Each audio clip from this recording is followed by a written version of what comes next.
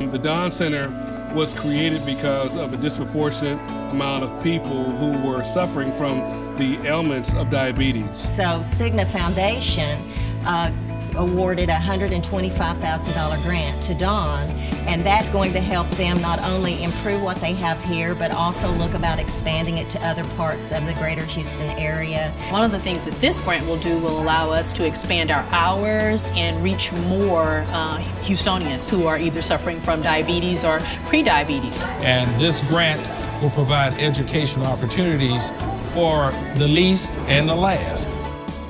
I think those types of partnerships, go a long way to helping us at least make a dent in the diabetes problem in Houston.